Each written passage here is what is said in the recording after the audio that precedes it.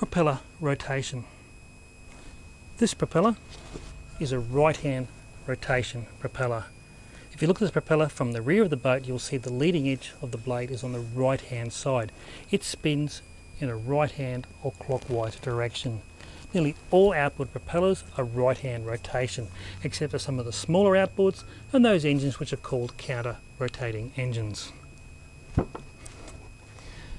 Counter-rotating outboards have unique left-hand rotating gearboxes attached to them that turn in a counterclockwise direction. You'll find that these types of engines are used mostly in a dual engine setup to assist in reducing steering torque and hull torque. For a left-hand propeller, unfortunately we can't just flip a right-hand propeller over to use it. This is a left-hand propeller.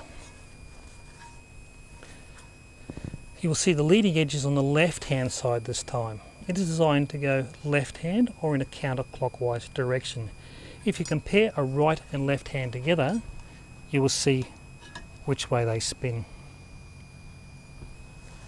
The blades are physically designed opposite. You can't put a left-hand propeller on a right-hand rotation motor and expect to run the motor backwards all day to go forwards. Left-hand and right-hand rotation gearboxes are designed differently so that forward and reverse gears have the correct load on them. Some manufacturers use multiple propellers on the same gearbox. These are called counter-rotating or sometimes referred to as contra-rotating propellers. Both propellers are attached to separate shafts, one through the centre of the other. One propeller turns in a left-hand rotation and the other in a right-hand rotation. Very similar to this. So one goes in the left hand and one goes in the right hand to propel the boat forward.